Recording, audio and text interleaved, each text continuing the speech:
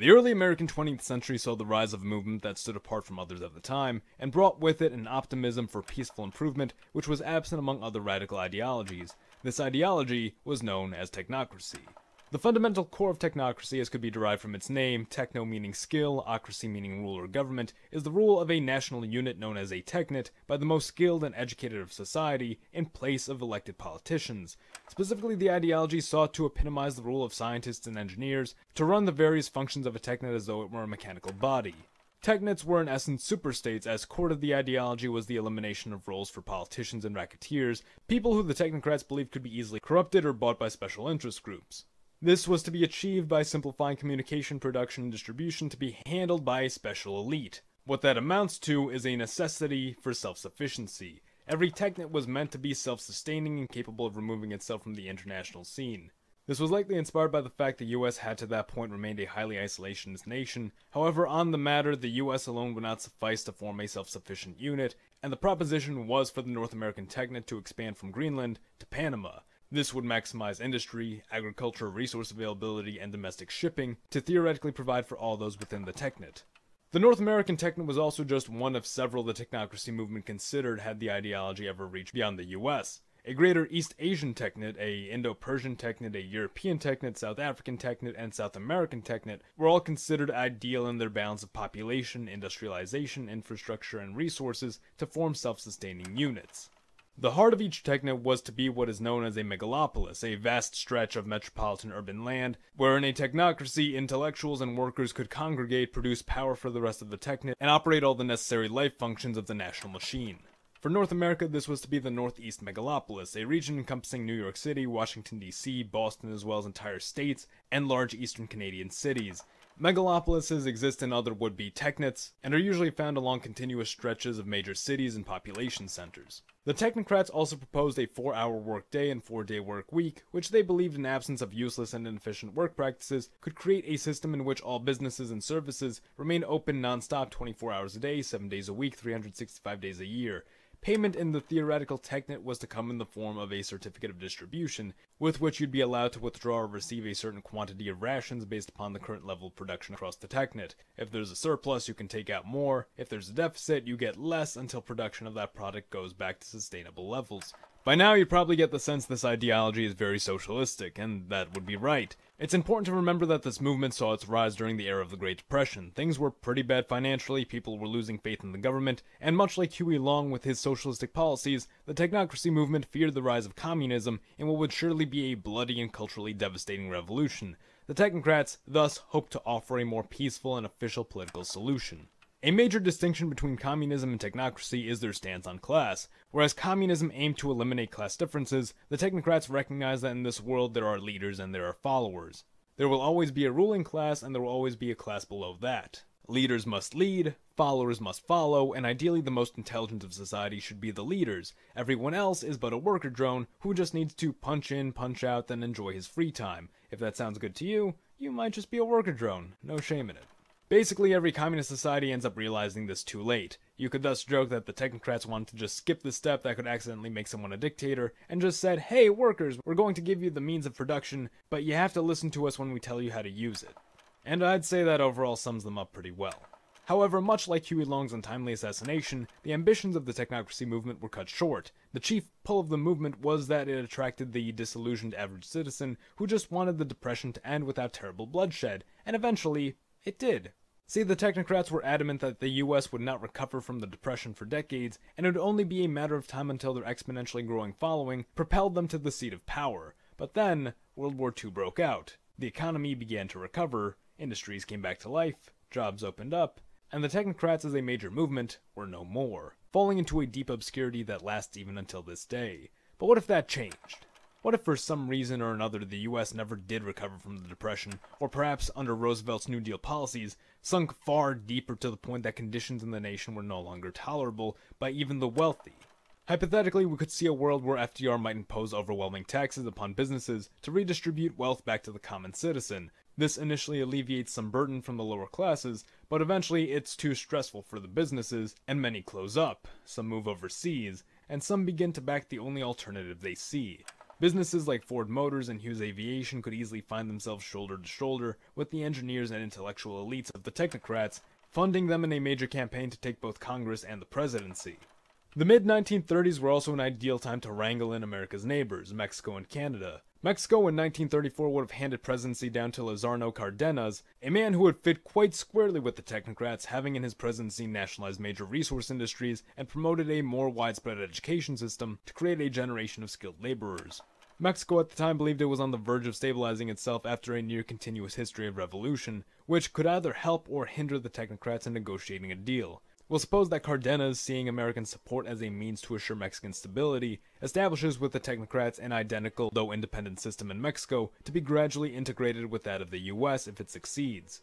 Canada had perhaps seen a more intense depression than the US and endured even more devastating crop destruction than its southern neighbor. The Conservatives were quickly losing favor while an organization of labor unions and communists began taking on greater size. We're of course taking some liberties in this scenario to give the Technocrats all they hope to achieve before the war breaks out. But if we overall want to generalize a major point of divergence for this world, we could simplify it as conditions in the Depression being much worse and the popularity of the Technocrats just being more widespread. We could imagine in this world with the Technocrats having been more prominent, that those within Canadian labor unions would come to favor them over the communists, and launch a similar movement from within the Canadian Labour Party. As in Mexico, negotiating with the US to implement identical policies while gradually integrating national systems. Overall doing so for the purpose of alleviating the strains of the Depression and ensuring stabilization.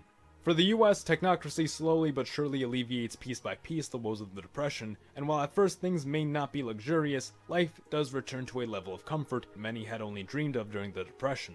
The majority of the population is ecstatic to return to work in newly established industrial jobs, which would generate the building blocks for new connective infrastructure across the US, further bridging the gaps between it and its neighbors. All the while, southern tropical crops supplement the lost crops in the US and Canada.